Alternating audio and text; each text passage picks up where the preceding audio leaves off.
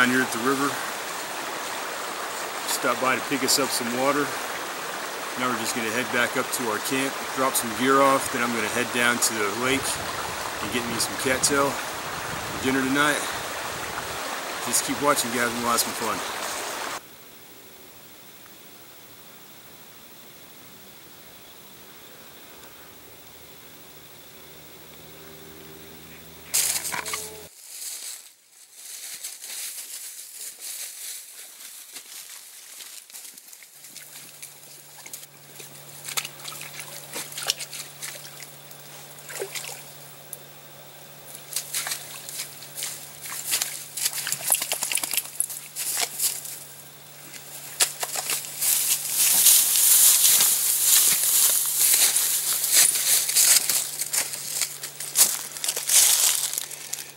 See that, guys? That's what we're looking for. Hands get really cold and we're going to have to get right to the fire. You can see that color. We're going to go to the fire real quick, eat this stuff up, then head back to camp. Alright, guys. What you're going to want to do is just kind of split these cattail rhizomes and place them on these coals. You don't have to have a big fire for making this, guys. For cooking this, I should say. You don't even have to split them, but it's just something I kind of like to do. Just kind of roast them up a little bit, and they taste really good once they're cooked up right. Alright, guys, roasted up some of these cattail rhizomes.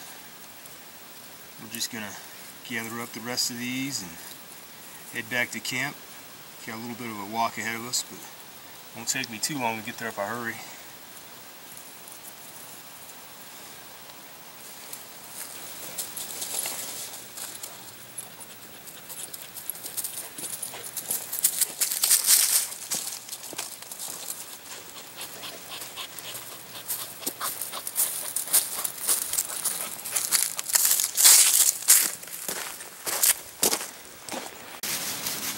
Alright, guys, we've gone ahead and we've made us a platform to set our fire on. The ground's soaking wet right now, so we're going to use this platform to keep it off the wet ground so we don't get robbed of our fire. I also gathered up some cattail.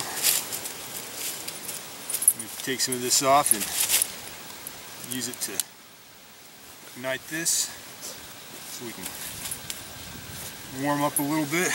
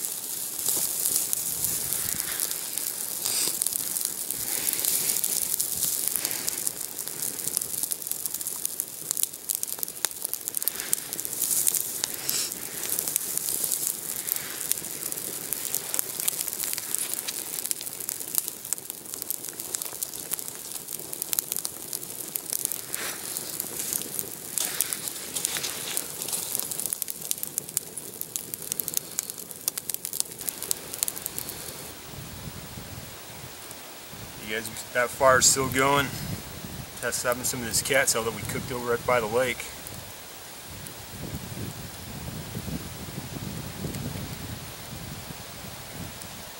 Tastes pretty good.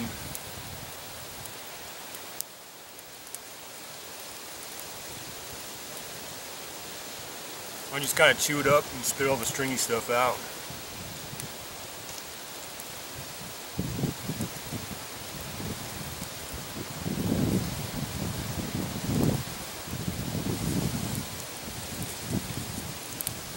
I brought one more with me too. It's not quite done yet, but you can see all that white in it.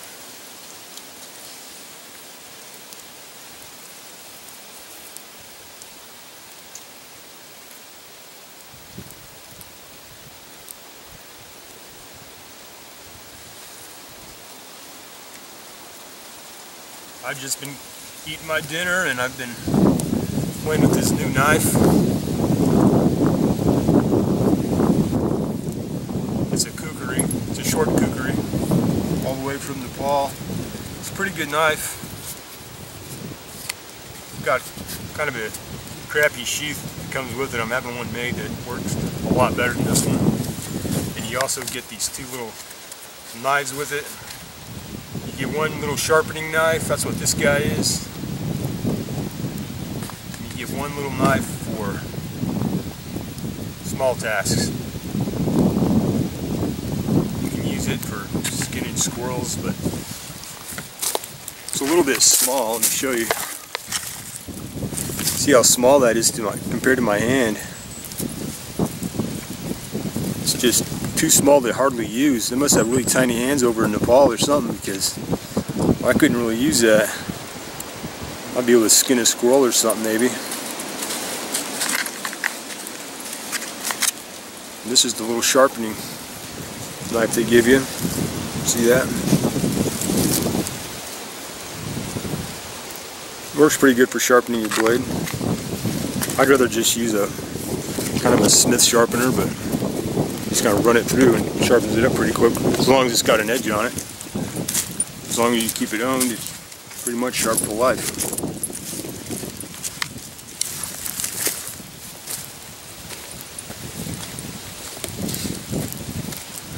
But it's a pretty good knife. I've liked it. I've enjoyed using it. Try to find you guys something to play around with here. It's got a great edge on it.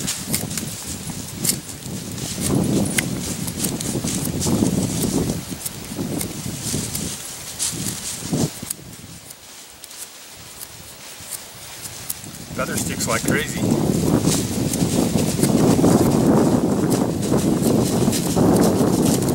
It's got a pretty thick spine. It's a pretty thick knife, so it's not going to be as good as feather sticking. It's kind of like a Mora or something, but it does a pretty decent job at it.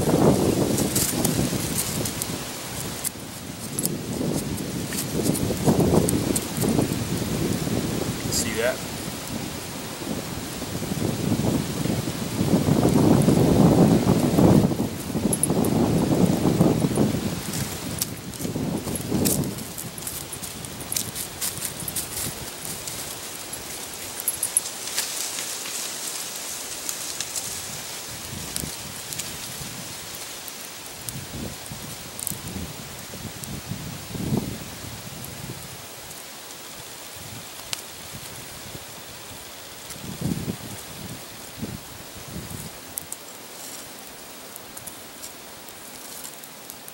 Cattail's done. We cooked most of it over by the lake, but I wanted to take another one with me in case I got a little hungrier after my walk, and I did.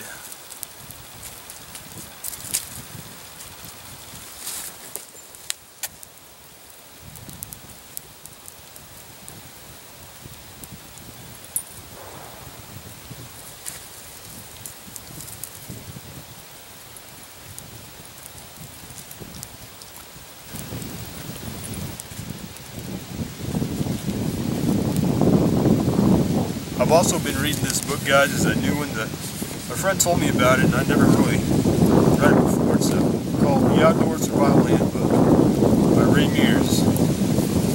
Everybody knows who Ray Mears is. He's the original Survivor man. Got really good stuff in here. Some stuff that you don't see in a lot of other books.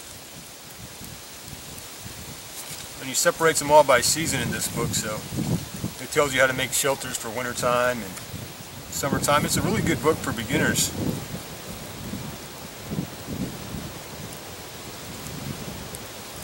But we're starting to lose light pretty quick.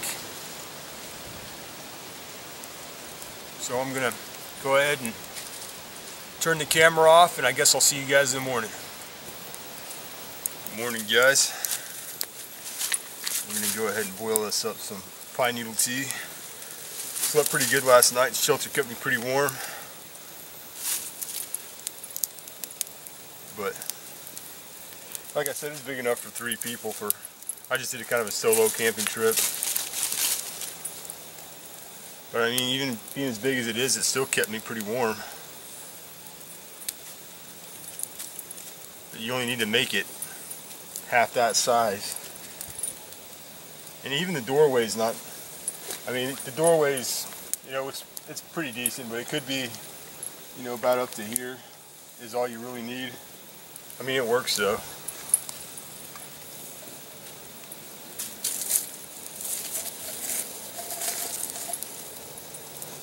Definitely kept me warm last night. No fire needed.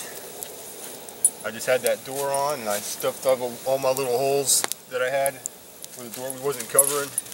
I just stuffed those up and it kept me nice and warm all night. Pine needle tea smelling so good right now, guys. I let it cool off for about 10 minutes or so. It smells good.